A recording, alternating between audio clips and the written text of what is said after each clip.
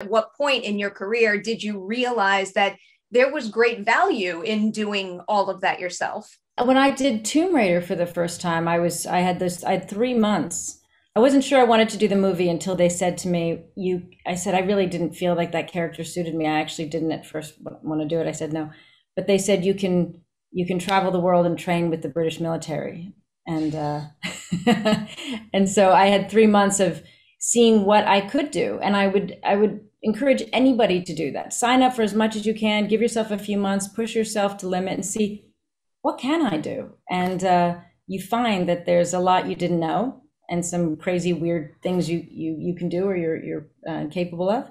And so I love it. And I do think with the more we have in film that's visual effects, the more it's important to do your own stunts if you can, because I think the audience knows the difference, and it just it feels real when it is. It makes it more authentic.